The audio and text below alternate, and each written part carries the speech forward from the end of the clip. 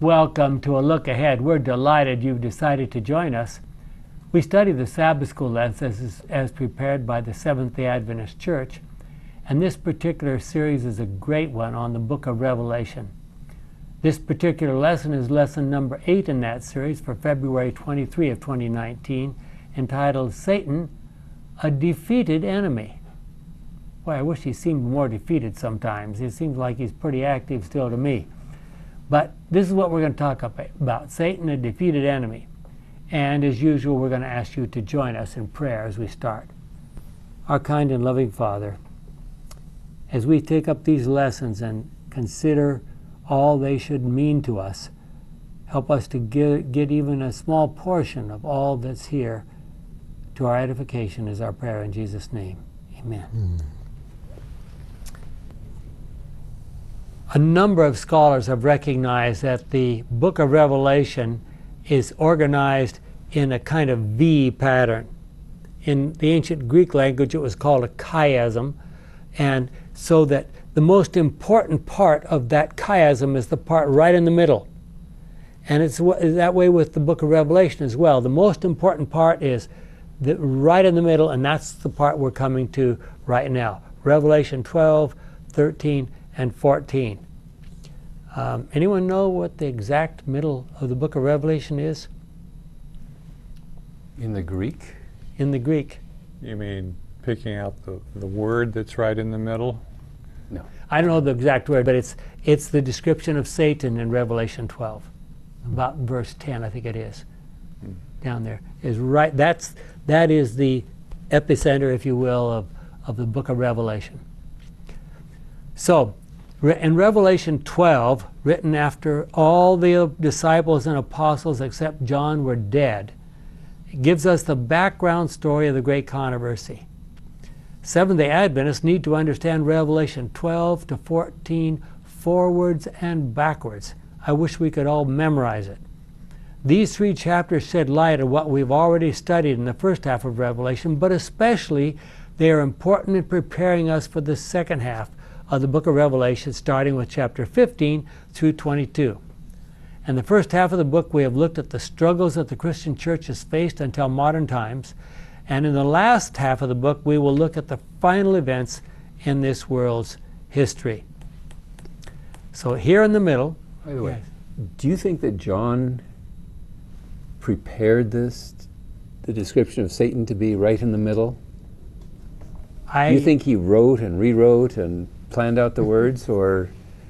Well, what I know is that there are a number of passages, a number of places in the Bible, Old Testament, a number of them in the Old Testament, and some in the New Testament that are organized like this.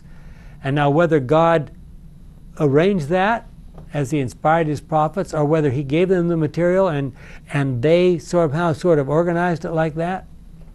Well, some books, like say the Gospels or the letters, you know, the person is sort of pulling things from many different directions and organizing and things. But this, John is told to write the things that he hears and sees. So I would ascribe the chiastic structure to God, because he's the one that put this all together. Now, John has to write it down, of course, but he's more dependent on what he sees and hears than on, you know, well, how should I do this? Okay, here's a challenge for you scriptural buffs. What book of the Bible, the entire book, is organized like a chiasm? Apart from this one here in Revelation, which is sort of chiastic. There's another one. I'll give you a clue. It's in the Old Testament. The book of Song of Solomon is a chiasm. Clearly, very clearly a chiastic book. And there are a number of Psalms. I think it's Psalm 9 and 10, I believe, is a chiasm, and I should have looked at these up. But there are a number of these chiastic things in the Bible. And again, they're chiastic in the original language, not necessarily in English. Well, no, we're not talking about counting actual words, which happens to work out in this case. We're talking about ideas. The beginning matches, the idea here matches what's there, and the idea here matches what's there, and the idea here matches what's there, until you get down to the very center, and that's the the focus. Important, yeah. The most important. When we write a book, we have the most important thing at the end. Exactly. Yeah. So. But with John, when you think about this man who is writing this book under those circumstances, he's writing about things he doesn't even understand. Yeah. Right? Exactly. Which means that God did have an amazing amount of inspiration injected into John for such a book. Yeah, and you can't, I've been trying to, I had the privilege of visiting the Isle of Patmos a couple years ago, and I think about that, of course, when I look at the book of Revelation.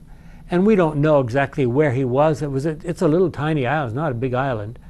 And we don't know exactly, was he given like chapter 1 as a vision and he wrote that down, and then chapter 2 and 3 together and he wrote that down, and or was he given a whole bunch of stuff all together and they tried to organize that? We just don't know. We just do not. The fact that it brings out that he was in the Spirit on the Lord's Day implies that it may have been over that one day. Well, for sure that first chapter is. But do we know that the rest of the book is on that day? Well, it seems to, look up Maybe. here, follow me here, Mm-hmm. and then I saw, and so forth and so on. Well, if Satan and his evil angels know that we're coming up to their final demise, what do you suppose they're going to do? They're going to get real mad, and they're going to try to mess things up as much as they can. This is an all-out battle. Yes. The last thing they want is for God's plan of salvation to work. Yeah. Therefore, they have to fight it tooth and nail. And what they would like most of all, considering the fact that they know that it's coming to an end, the more you can delay it, the longer you can live, right? Well, look at Revelation 12, 1-5. Then a great and mysterious sight appeared in the sky. There was a woman, we need to know who these women represent, whose dress was the sun, and who had the moon under her feet and a crown of 12 stars on her head. She was soon to give birth, and the pain and suffering of childbirth made her cry out. Another mysterious sight appeared in the sky. There was a huge red dragon with 7 heads and 10 horns and a crown on each of his heads. With his tail he dragged a third of the stars out of the sky and threw them down to the earth. He stood in front of the woman in order to eat her child as soon as it was born. Then she gave birth to a son who will rule over all nations with an iron rod, but the child was snatched away and taken to God and his throne. So what does all that mean? Well, let's look at the symbols one by one. Women are used in the Bible as what? Representatives of what? God's people. God's professed people. Some of them are faithful and some of them are not so faithful, right? We know about harlots and prostitutes, and we know about the faithful women that are dressed in white and so forth. So a pure and chaste woman stands for the faithful believers, and the harlots, of course, represent apostate Christians. Look at 2 Corinthians 11:2 and Revelation 12:13-17. This woman who we're reading about here in Revelation 12 at the beginning is first pictured as God's faithful people from the days of Adam down to the time of Christ, and then as giving birth to Jesus himself. So that would be referring to the ancient peoples up to the time of Abraham and his descendants, and then the Jewish people. And finally, they gave birth to Christ, didn't they? To Jesus, anyway. And then what happened, Fred? Well, this is a statement from the adult Sabbath school lesson. This woman is portrayed as clothed with the sun and with the moon under her feet. The sun represents the glory of Christ's character, his righteousness, Malachi 4, verse 2. He is the light of the world, John 8:12. And his people are to reflect the light of God's loving character to the world in Matthew 5:14-16. The moon, as the lesser light, Genesis 1:16, points to the Old Testament promises foreshadowing the work of Christ in the gospel era. The next thing John sees in a vision is a fiery red dragon having 7 heads and 10 horns, Revelation 12:3. This dragon is later identified as Satan in 12:9. His tail symbolizes the means used to deceive, Isaiah 9:14, Revelation 9:10. Dragged a third of the stars from heaven down to the earth, Revelation 12:4. This action shows that having fallen from his exalted position in heaven, Isaiah 14:12-15, Satan was able to deceive a third of the angels. These fallen angels are the demons who assist the devil in opposing God and his work of salvation, 1 Timothy 4, verse 1. Revelation also uses the dragon described as having 7 heads and 10 horns as a symbol of those agents in the world used by Satan, pagan Rome, Revelation 12:4, and spiritualism, Revelation 16:13. And once again, with all these references here, that you are out there, you're listening to this, you might want to look up some of these references. The simplest way to get all of them is go to our website at theox.org. That's theox.org, and you can download our handout, and all the references will be right there for you. Well, down through the centuries, Satan has had various organizations and groups working on his behalf here on this earth. And Ellen White has some words about that. Dennis? Yes, this is from Great Controversy 438, paragraph 2. The dragon is said to be Satan, Revelation 12:9. He it was that moved upon Herod to put the Savior to death. But the chief agent of Satan in making war upon Christ and his people during the first centuries of the Christian era was the Roman Empire, in which paganism was the prevailing religion. Thus, while the dragon primarily represents Satan, it is, in a secondary sense, a symbol of pagan Rome. Okay, so here's an example of something we talked about last week, where a beast, in this case it's a dragon, represents what? It represents a religious power, a religious group, pagan Rome, being supported by what? The Roman Empire, the military and civil authorities of the Roman Empire. So in the Bible, that combination of civil and religious authority, military authority, is called a beast. Well, we've already suggested that the number 1/3, as used in Revelation, primarily represents the activity of Satan and his followers. And there it is again in Revelation 12:4.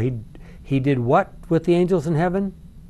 Swept a third of the stars. Swept down a third of the stars. With his tail. With his tail. Not his head. No, his tail. Exactly. He even deceived 1/3 of the angels in heaven who were standing around the throne of God. How successful do you have to be as a deceiver to deceive people standing around the throne of God? I mean, it just boggles my mind every time I think about it. Yeah, it's not just people, it's Yeah. very intelligent angels. Yes. So he comes down to this earth. He's there, we know from Genesis 1 and 2. He's there from the beginning of our Earth's history, or at least our world's history, and he's called the ancient serpent right there in Revelation. So what do you think John is referring to when he calls him the ancient serpent? Eden. Right there, the snake, the serpent that was in the tree that deceived Eve, right? Eve and then Adam ate of the fruit of that tree and thus surrendered their dominion over this earth to Satan. So what did God, God and his angels told Adam and Eve that a Messiah was coming, Genesis 3:15, and it's not so obvious in English, but it was very clear in Hebrew. It says that the one who's going to bruise the devil's tail, feet, head, let me get it right, is one who's going to bruise the devil's head is singular. And who is that, of course? Christ. Christ. The child was cut up to God and his throne. Well, there's very important, there are so many references. Yes. You know, to come back to the text about bruising his head, it's his head, his way of thinking, it's his mindset that is cut down. Yep, exactly. We're going to. How does God do that? Yeah. Does Well, he reveal truth? message. What weapon does God really have if He's the Creator? What weapon does He have to deal with? Errors, false concepts, false teachings? What does God use? Let's be clear. He could, if He chose to use His power, He could wipe out all His enemies. He has that ability. He has that ability, but that's not what He does. No. He uses truth to destroy evil. He's the Creator. Yeah. Is He a creator and a killer part-time? Well, I mean, obviously He doesn't, but He could. Well, that's not limited His power. It's an assumption that a presupposition that we have, a paradigm that we've been raised with. We say, man, we attribute wars, we attribute floods and hurricanes and all that. We call those in insurance policies acts of God. Yeah. But are they really acts of God? No. So, I mean, if God is love, is He? And then we probably improperly defined what love is. Mm-hmm. Well, let's read an example of that. War broke out in heaven. And what were the weapons? Michael and his angels fought against the dragon, who fought back with his angels, but the dragon was defeated, and he and his angels were not allowed to stay in heaven any longer. The huge dragon was thrown out, that ancient serpent, there's that expression, called the devil or Satan, that deceived the whole world. He was thrown down to earth, and all his angels with him. Now, what do we know about the timing of that? Anybody? Before the creation of this earth. Before the creation of this earth, well, this world anyway. If you want to make that careful distinction between the earth being the rock and the water and the whatever, whereas the world is the created living biosphere on top of that, technically that's the difference in the original languages. And what was his goal? Almost from the very beginning, Satan said, that one person is going to come, and he thinks he's going to crush my head. I am going to get him, right? And what happened? Verse 5, Revelation 12, he failed. Christ was finally taken back up to heaven in perfect harmony with his Father, no failure whatsoever. Well, he failed multiple times along the way, because he failed at the flood, he failed later on, he failed throughout history, and then comes Christ, and that's where he really gets it. Yeah. Okay, now here's the big question, the biggest question of the whole night. Why is it that God waited to talk about the great controversy and how it began in heaven until the very end of John's life, after all the other apostles are dead, way after everything that happened in the Old Testament? And at the time he wrote this down, he wasn't sure anybody would ever hear about it. He wasn't sure there'd be any way to get it off the island of Patmos. The question was, why did he wait so? Why does God wait so long? Yeah, well, we've got the book of Job, chapter 1 and 2. We've got the whole book of Job, but the last part in particular. You've got 1 Kings 22:22 and following. You've got Zechariah in yes. several places. Yeah. And all those pieces fit, but you couldn't know that until you get the picture from Revelation 12. Oh, guess what? All these pieces fit. Well, I think we have to remember that the Bible. I'm sorry, go ahead. No, The Bible begins with Abraham, so to speak, okay? And it was not even written until Moses comes along. Exactly. We don't know what they knew before that. Yeah. We don't know what the antediluvians knew. They probably knew about this war in heaven far better than we even do today. Possible. The point is that there was no way for those people at that time, in Abraham's day or in Moses' day, to even begin to understand a war in heaven. Mm-hmm. Especially that the word war implies that there was a physical battle, and that's not the way God fights. Mm-hmm. So it's reserved for us at the end of time to begin to understand what's going on here. Mm-hmm. And probably John may himself not have known what this war was all about. Do you think Paul understood the great controversy? He had some good insights into it. He certainly did. 6:12, and the first. And Well, then he was got caught Peter. up to third heaven, he says, and was shown things that he wasn't able to reveal to others, at least not at that time. But the kingdom of grace was established when Christ died on the cross and when he ascended and anointed heaven, basically. So this would be, and the seals then are opened. So until the seals are opened, there are many things we wouldn't know. Yeah. So why are we given so much more information than Moses and Job and That was these my people question. that talked to God? Yeah. Well, we have a lot more information in Isaiah 14 and Ezekiel 28. Let me just read a couple of the Isaiah 14 verses. King of Babylonia, bright morning star. The other word, the translation of bright morning star in Latin is what? Lucifer. Lucifer. You have fallen from heaven. In the past you conquered nations, but now you have been thrown to the ground. You were determined to climb up to heaven and place your throne above the highest stars. You thought you would sit like a king on that mountain in the north where the gods assemble. You said that you would climb to the tops of the clouds and be like the Almighty. But instead you have been brought down to the deepest part of the world of the dead, which we know is called the abyss. And Ezekiel 28, I'm not going to take time to read that now because our clock is moving along. The incredible arrogance and self-deceit that led Lucifer, now Satan, in his rebellion against God is hard to believe. In his assumed role as a leader of this earth, he even returned to heaven and accused Job. Job 6-1, chapter 1, verses 6 through 12, and compare John 12:31. And what did he say to Jesus?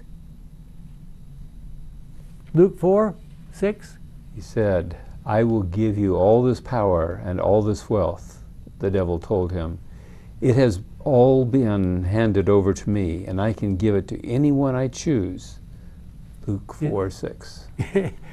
Do you think Jesus was tempted to say, by the way, who gave it to you? Yeah, I mean, just incredible that the devil would claim that he had the right to give this earth that he knew perfectly well was created by God, and here's God in a human form there standing in front of him. He says, well, let me give you back. He didn't say back, but let me give you what belongs to me. Not really. Well, try to imagine Lucifer making this kind of a claim to Jesus in the wilderness of temptation. So by his life and his death, Jesus redeemed what had been lost, and the truth about Satan's character was demonstrated before the universe. And that's an important thing to recognize. We often say, Jesus demonstrated the truth about God. No, that's truth. That's very true. He lived a life and he died the death that God planned so that we could learn all things. But he also demonstrated the truth about Satan. The truth about Satan is that he's a liar. Someday we will have that opportunity to watch in that panorama, watch Jesus himself standing in front of the Sanhedrin and saying, you are of your father the devil. He was a liar from the beginning. Imagine. I mean, these were the people who were supposed to be the spiritual leaders of the children of Israel at that time. Well, Jesus proved that sin leads to death and that Satan is a liar and a deceiver. And Ellen White has some comments about that. Jim? Satan saw that his disguise was torn away. His administration was laid open before the unfallen angels and before the heavenly universe. He had revealed himself as a murderer. By shedding the blood of the Son of God, he had uprooted himself from the sympathies of the heavenly beings. Henceforth, his work was restricted. Ellen White, Desire of Ages, page 761. So in what way was it restricted? No one would talk to him anymore. Yeah, Nobody out there in the universe would pay any attention to him anymore. Well, but the great conference is not over yet. The universe knows that the rule over this earth has been transferred back to Satan, from Satan to Jesus. He is proclaimed the legitimate ruler over the earth, Ephesians 1:20 through 22 and Philippians 2:9 and 10. We should read that, Philippians 2:9 and 10, just to notice something very important here. For this reason, and it's talking about the coming of Jesus and his life and death. God raised him to the highest place above and gave him the name that is greater than any other name. And so in honor of the name of Jesus, all beings, how many is all? Everyone, right? In heaven, on earth, and in the world below, which refers to the world of the dead, will fall on their knees, and all will openly proclaim that Jesus Christ is Lord, to the glory of God the Father. And who does that include? Satan. Satan himself. All beings. Satan himself will be down on his knees saying, God, I don't like this, but you did everything you could possibly do to save as many as possible.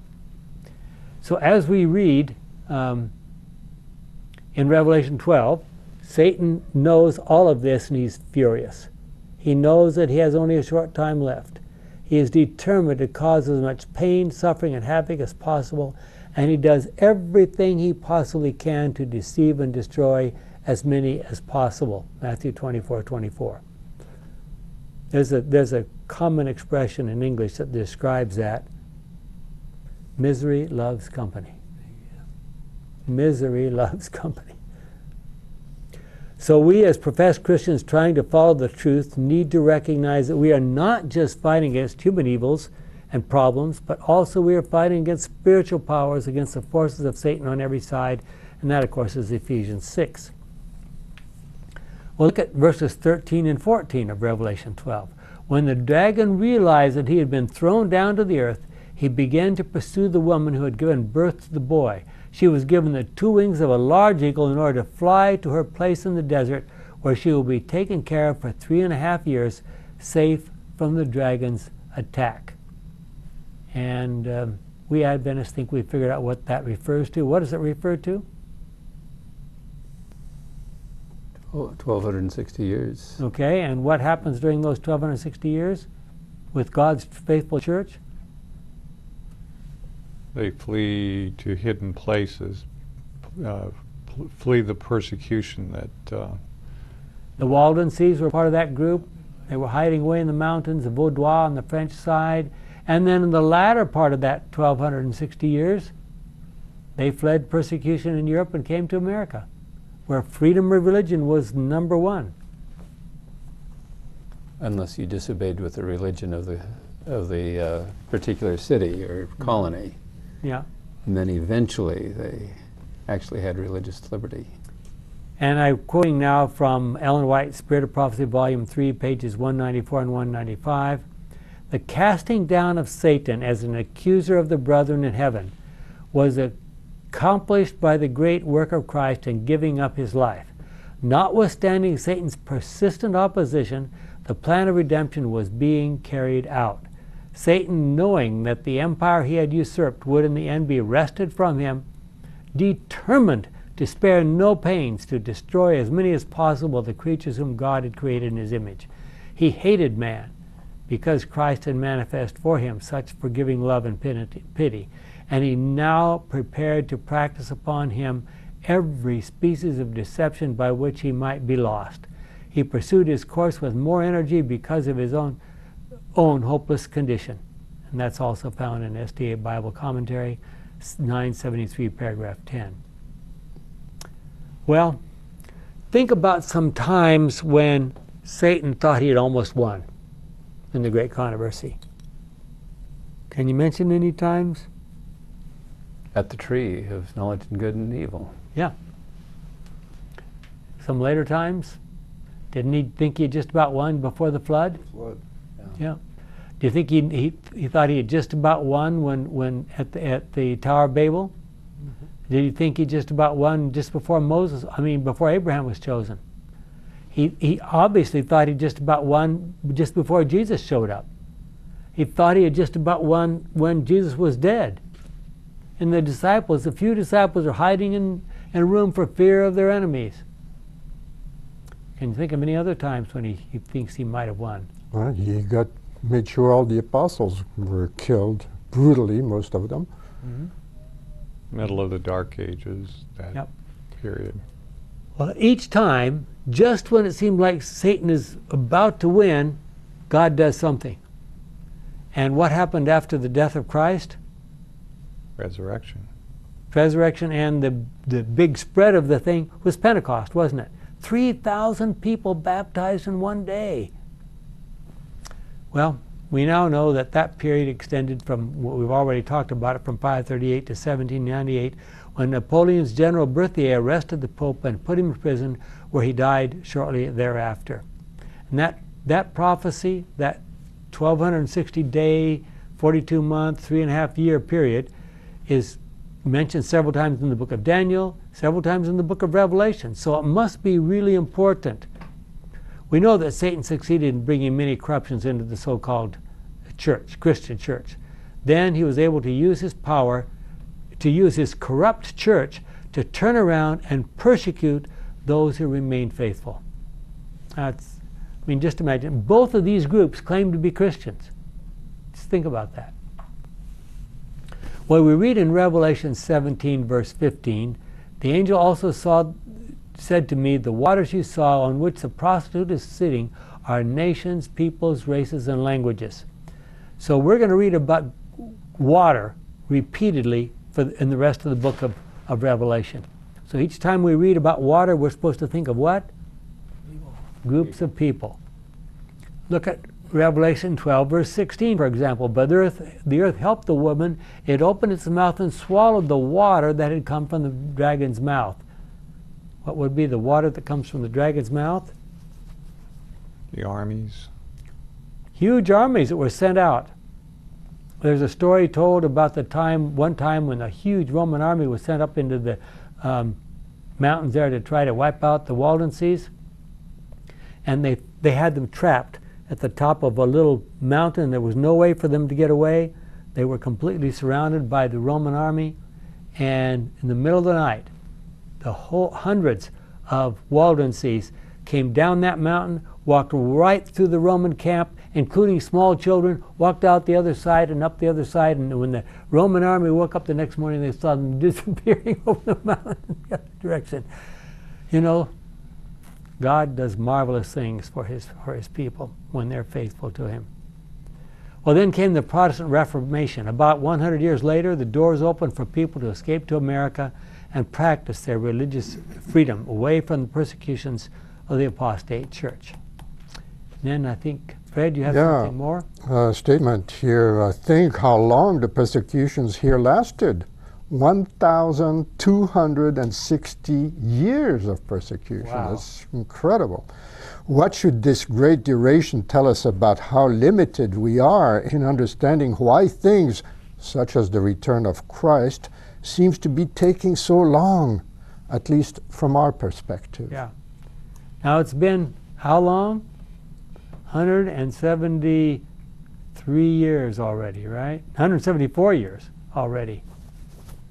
Past October 22, 174 years, and we're still here. But how does that compare to 1,260 years? Pretty small piece, right? But think about what's happened since then, the changes that took place in the world, Yep. compared to all the changes that took place in the world before 1844. Yep. Yeah. The rate of change is just phenomenal. Revelation 12:17. Here's a verse that is precious to Seventh-day Adventists. The dragon was furious with the woman and went off to fight against the rest of her descendants, all those who obey God's commandments, and the King James says, have the faith of Jesus. My version says, are faithful to the truth revealed by Jesus. And the Greek can go either way in that passage. And I think both are absolutely true. So who are these rest or these remnant of that faithful woman? The way I put it when I translate from the Greek, here are they who keep the commandments of God because they have the faith of Jesus, or the mindset of Jesus. Exactly. That's very good. So, what does it mean to keep the commandments of God and have the faith of Jesus? So how large is this? Is there a better way of keep the commandments? It is listen to his instruction. That because you read through the Bible, he says you don't listen, you don't take instruction, and keeping commandments. Commandment is a prescription, is a better way of saying it. So you don't listen. So well, Jesus came to do the will of the Father, which is also a way of saying the commandments of God. And the faith that he had was to walk in that path and do only what God directed him to do and say. what is a remnant? What's Nothing left over. I can remember my mother when I was a little child, of course obviously many years ago, she would go to these cloth places, and there would be a big sign, remnant sale. And you would go through there, and I remember she'd say, is that enough for me to make a dress out of a skirt, or enough of this, or maybe I can make something for you, is this enough? And there were odd pieces because people had bought everything except those remnants. So remnant is really meaningful to me. So what are the two important characteristics? We've already talked about them, the two important characteristics. The first four commandments of God focus on worshiping the true God. Contrary to what many think today, many think that when we come to the end it's going to be a choice of, okay, will we serve God or will we not serve God? That's not the truth. When we come to the end, the final issue in the great contest will be over worship, sure enough. It will not be a question of whether we worship or do not worship. It will be over who we worship. One group will worship God and the other group will worship the devil. Everyone will be loyal to one or the other.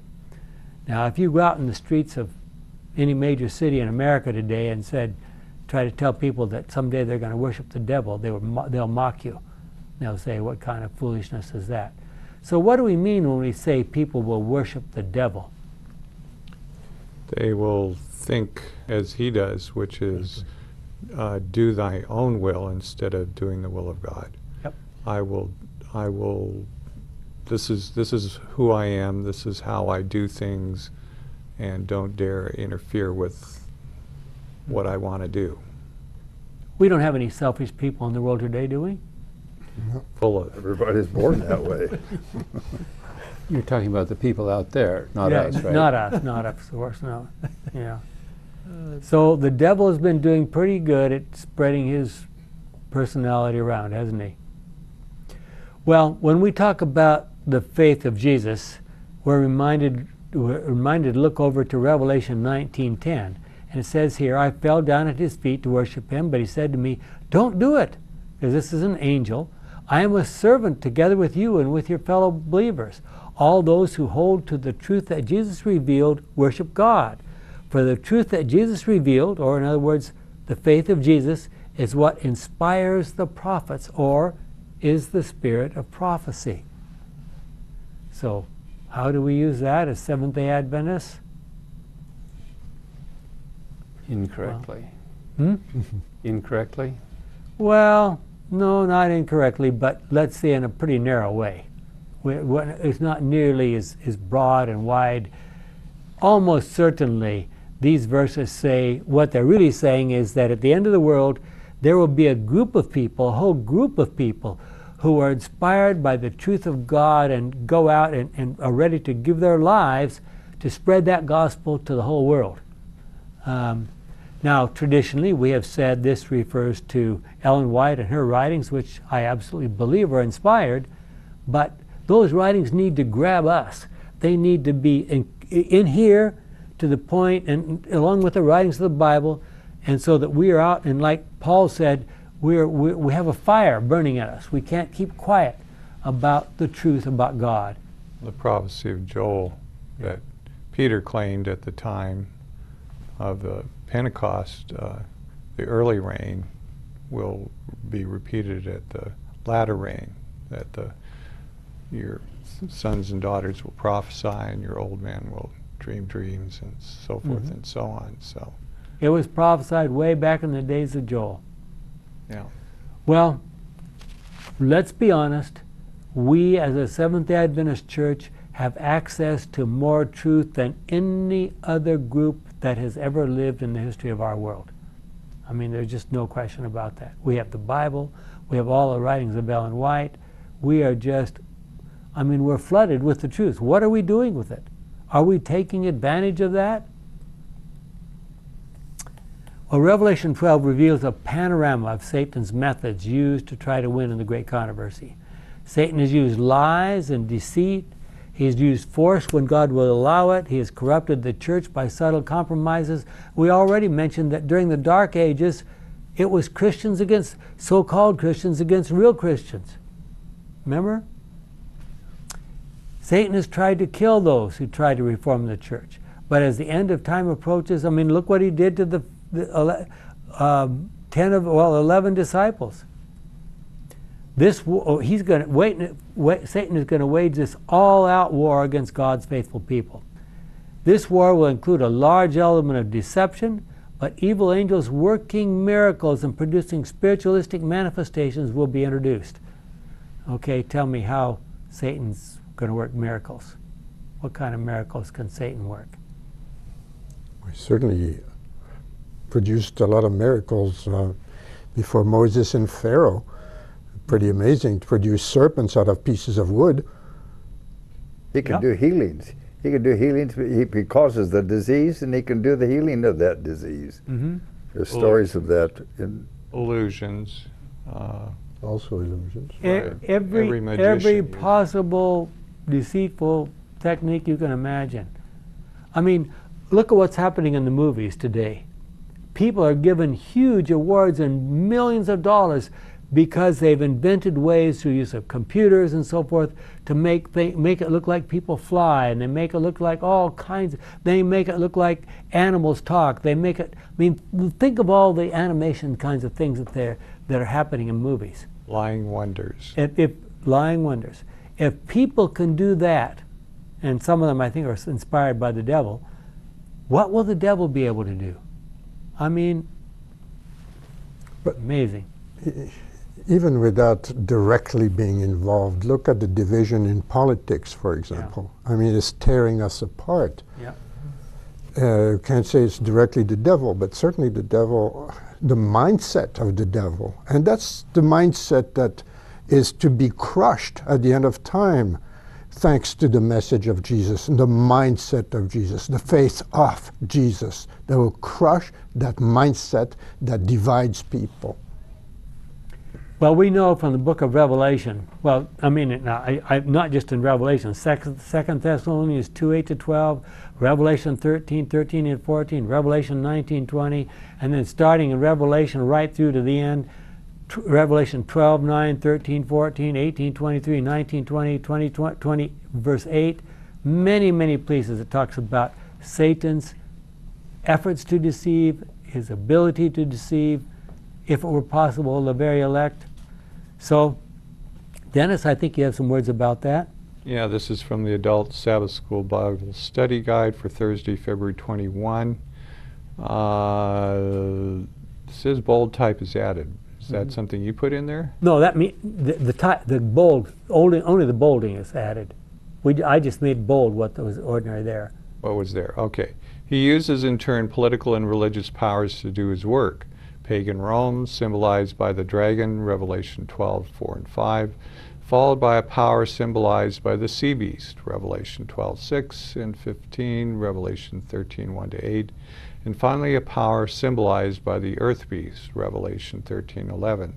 Through the rest of the book, the members of this satanic triad, paganism, spiritualism, as symbolized by the dragon, Roman Catholicism, symbolized by the sea beast, and apostate Protestantism, symbolized by the lamb-like or earth-like beast, are inseparably united in opposing God's activities in the world.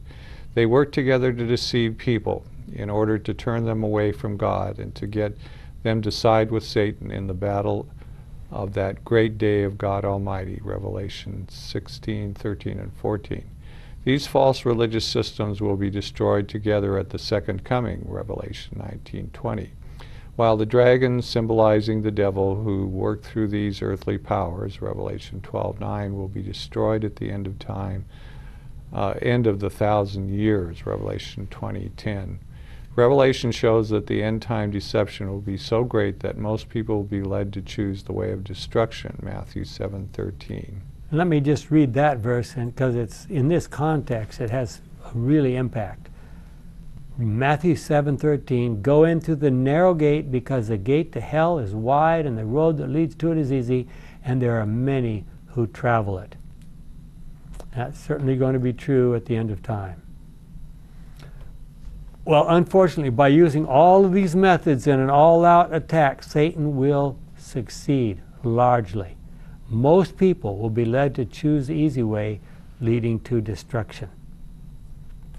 This calls for incredible discernment and wisdom on the part of God's faithful people.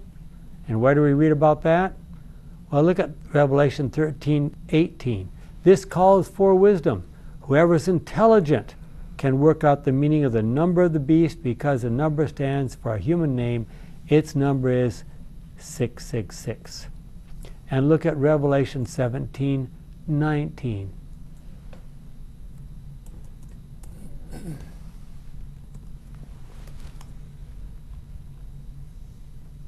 Hold on, it must be 9. I'm sorry, 9. 17:9. 17:9. Back up here a second. This calls for wisdom and understanding. The 7 heads or 7 hills on which the woman sits, they are also 7 kings, and so forth. Calls for wisdom and discernment. Wow. What does James say about that? Remember James 1:5? If anyone lacks wisdom, let him ask of God. Who will give it to you, because God gives generously and graciously to all, My Good News Bible says. Well, so in Revelation 12, we've been given a lot of history, very compact history, but we've also been given a very serious warning. As Satan's activities have been very successful in the past, they will be even more persuasive in the future. Are we awake and prepared for what is coming? We know that ultimately God has already won the great controversy, but the battles here on this earth are not over yet. And I think about that when it talks about that. Do you remember the story about the Battle of 1814? I don't remember the American history of the battle. One of the biggest battles in the War of 1812 was the Battle of 1814 in St. Louis. The Americans won decisively. 2 weeks after the war had already been declared over. The battle, they didn't need to fight at all. The war was already over. Well, while some Christians talk too much about Satan's power, and we've talked about it some today, many so-called Christians doubt that Satan even exists. And I've run across some of those people myself, and it's amazing. People believe that stuff. Why is that? If one does not believe Satan exists, Satan hopes, then when he and his cronies perform miracles, she or he, that person who believes it, will have no choice but to attribute those miracles to God, which is exactly what Satan wants. Oh, Satan does a miracle? Person thinks, oh, I can't explain this any other way. It must be superhuman power. It must be God. And who is it? It's Satan. So what should we have learned from our study of Revelation 12? How does it affect our relationship with God and to the devil when we realize that the great controversy started right next to the throne of God, not on this earth? How does our understanding of the great controversy impact our understanding of the character of God? Now, I want to spend a moment or two, we don't have a lot of time left. What are the implications of the fact that the great controversy started not on this earth, but in the throne room of God in heaven? What does that tell us? The solution's not just here. It involves the entire universe. It involves God and everyone that has any relationship to God, and that means the entire universe. So the great controversy, we can't just narrow it down to, okay, how does it impact human beings here on this earth? We have to remember that constantly not only the 4 living creatures and the 24 elders and the 100 millions angels or more that are standing around God's throne, but everybody who lives throughout the universe is impacted and watching everything that's happening. We need to remember that every day. The fact that sin began right in the presence of the heavenly family, of what we refer to the Father, the Infinite One, should be gives us a glimpse of the love and the unlimited amount of freedom intelligent creatures have. Yeah.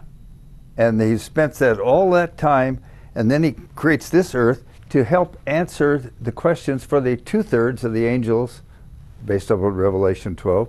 The other 2/3 who had heard all these lies and misrepresentation, they have the opportunity to begin to sort it out, and they finally didn't get it sorted out more concretely until the time of the cross. Yeah. Well, and here's something to think about. If Satan really believed that God was the kind of person that he claims he is, just for example, arbitrary, exacting, vengeful, unforgiving, severe, a tyrant, and I could go on and on, all the things that Satan has claimed about God, would he have even dared to rebel in the first place? If God were the kind of person that Satan claims he is, he would have zapped Satan right on the spot when he tried to rebel. I mean, isn't that true? What's really amazing is that as powerful as the angels are, of which Satan is one of them, it is us tiny little human, degenerate humans who are going to vindicate God's ways. That famous last remnant is going to demonstrate to the universe, yes, God, we agree with you. This is the only way to have peace forever, is to love one another. Exactly. Well, Revelation 12, we see, sets the stage for the portrayal of Satan's all-out final efforts to deceive, which comes in the next chapter, Revelation 13. It's interesting to note that as each new character is portrayed in the book of Revelation, we look at the examples of the woman up there, and she represents God's faithful people down through the generations. We looked at the dragon. Okay, in chapters 13 and 14, we're going to see a lot of other characters, and we're going to have to try to keep them all straight and understanding each one. So I guess, Gordon, we have you coming up with some more words about that. From the Teacher's Sabbath School Bible Study Guide, and also in our handout. There's lots of references in this section. You can look it up in our handout. In chapter 1, Jesus appears as a character in the vision for the first time. This is a visual description and a bit of his previous history, followed by his actions in the subsequent visions. In chapter 11, the 2 witnesses are introduced similarly, followed by their actions in the context of the vision. So what happens as we read through the book of Revelation, it's a relatively compact book, and we have a character introduced, and we get a few snippets about their history so we can identify who they are, and then John is assuming, God is assuming, okay, we know who those people are as we read on about them through the rest of the book. So, and again, what helps us in doing that? Our understanding of the Old Testament, right? Because almost all of these characters are symbols that came out of the Old Testament. So what does it mean to say that that woman that's at the beginning of Revelation 12 is dressed with the sun and the moon under her feet with a crown of 12 stars on her head? What can we possibly make of the huge red dragon with 7 heads and 10 horns? It should be apparent by now, and it would be even more apparent if we could read this passage in the original Greek, that it is all about war. What kind of war? There were no cannons or airplanes or huge ships involved in the war in heaven. The war in heaven was a war of words and ideas. What evidence do we have for that? First, the dragon sweeps 1/3 of the stars down from heaven with his tail. The tail is an Old Testament symbol for a prophet who teaches lies. Second, the dragon is defined in Revelation 12:9 as that ancient serpent, a clear reference to the lies about God spoken to Adam and Eve in the garden. Third, the dragon, or Satan, is cast out of heaven as the accuser of our brothers. It is this accusing words, rather than the physical weapons, that result in his being cast out. And finally, the dragon, Satan, is overcome by the blood of the Lamb and by the words of their testimony. So the war of Revelation 12 is not a military battle, it is a war of words and ideas. And I wonder, this word cast out, how about let go? Because he doesn't have anything positive to contribute. He's very uncomfortable in the presence of God. Yeah. And under every circumstance, if Ellen White says in one place that if Satan were admitted to heaven at the end, it would be utter torture for him. He can't stand the love and the kindness and the that being expressed to everyone around. But God, we say he's not comfortable being around the Father or around God, but is it because God is intimidating? Oh no. Or no, God no. is educating, and he doesn't want Satan doesn't want to listen, and his thirds of his minions. Yeah. Well, one of the things that we need to sort of keep in mind here is that this prophetic idea that a day in prophecy stands for a year. It's interesting to notice that almost all scholars, when they read the prophecies of Daniel 7, recognize immediately that the 70-week prophecy, which turns out to be 490 days, applies from the times of Daniel to the coming of the Messiah. Everybody admits that. But then as soon as you say, well, okay, let's use that principle to apply to other prophecies in Daniel and Revelation, oh no, we don't want to do that. And why not? If you really apply that principle, pretty soon you find out the Seventh-day Adventists are the only ones who have the truth. And I conclude, but when should one apply prophetic days as years? There are several guiding principles to consider. One, because apocalyptic prophecies, such as are found in Daniel and Revelation, are full of symbols, a symbolic meaning for any numbers in the prophecy should be considered. Two, year-day numbers tend to be the kind one would not use in normal speech. No parent, for example, would say that his or her child is 1,260 days old, or 42 months old, or even less, say that the child is as old as 2,300 evenings and mornings. And three, in a sequence of prophetic events, if the prophecy makes more sense when counting the days as years, one should do so. And we've run out of time. You're welcome to read the last few sentences in our handout. But one of the marks of the remnant is that they are those who have the truth about Jesus, the testimony of Jesus, and that should be the predominant factor identifying the Seventh-day Adventist Church in these days. Our loving Father, we thank you for these prophecies, but most of all, we thank you for the truth about your character and your government. We thank you that you came and lived and died that horrendous life, that incredible witness that you lived here on this earth. And yet how few people on this earth are paying any attention any longer to that marvelous witness. Help us to do what little we can, not only to learn better about what you came and did and about the controversy and about the place you're preparing for us, but to do our best to make it known to others is our prayer in Jesus' name. Amen.